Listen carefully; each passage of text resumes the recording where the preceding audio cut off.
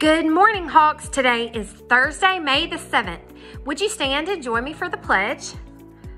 I pledge allegiance to the flag of the United States of America and to the republic for which it stands, one nation, under God, indivisible, with liberty and justice for all. Please remain standing for the moment of silence. Thank you. We have so many birthdays that we want to recognize today. Today is Will Williams' birthday in Miss Clark's second grade class. Happy birthday, Will. We hope you have a great day.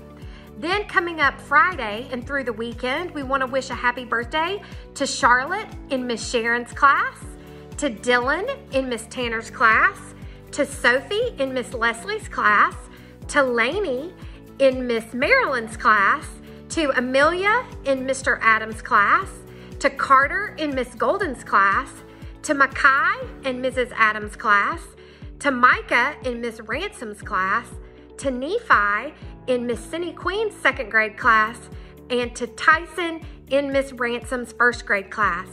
We hope you all have a wonderful birthday and enjoy celebrating with your families. Hawks, we have a lot of exciting things coming up for you in the next week.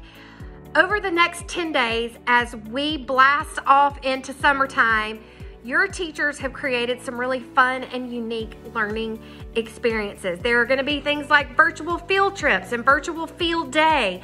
There's going to be time capsules. There may be some cooking challenges. There will be all kinds of wonderful things that your teachers will be sharing with you.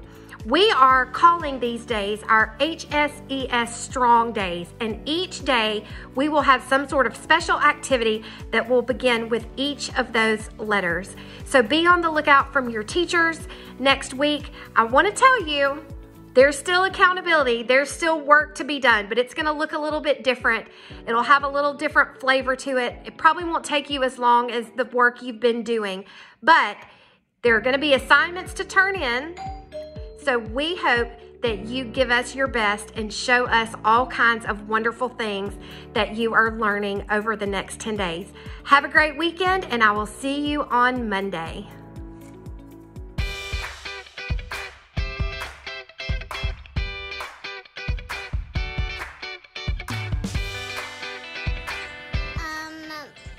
Hi, I'm Sarah Beth Reagan, and I've got a joke for you. What do you put on a pig's boo-boo? Ointment.